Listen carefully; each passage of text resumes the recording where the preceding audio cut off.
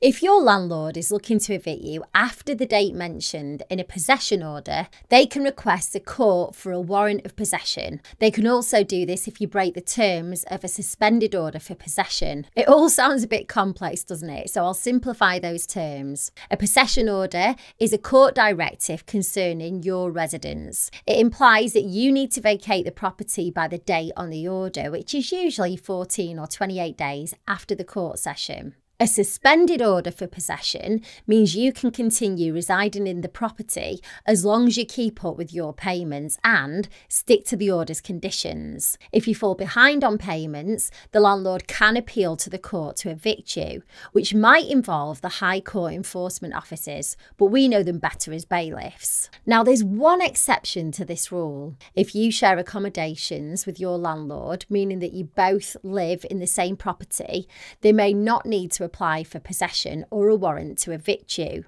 Various decisions can emerge from a hearing.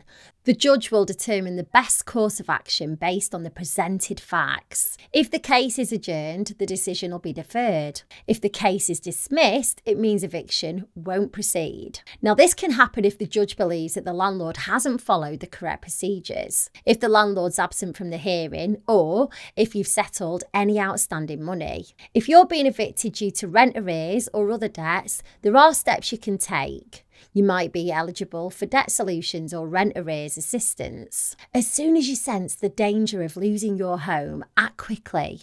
Contact your local council right away when you receive that initial notice to apply for emergency housing. Under the Homelessness Reduction Act 2017, they can offer support. It's also better to take action early rather than waiting for the bailiffs. Organisations like Shelter also provide valuable advice and tenant support services. To request a warrant of possession, your landlord will need to fill out an N325 form or apply online via the Possession Claim online service, though this online service is only available if it was used for the initial possession order. Now, this process costs them around 130 quid. If eviction day arrives and bailiffs come to your door and you don't grant them access, a locksmith might be present to help them out. Once you've left, the locks will be changed, meaning that the landlord then reclaims possession of the property. If you're struggling to keep up financially and you're in rent arrears, you might want to find out more about debt solutions. I've got to be honest, there are pros and cons to all of them, so it's a case of finding the one that's suited best to you.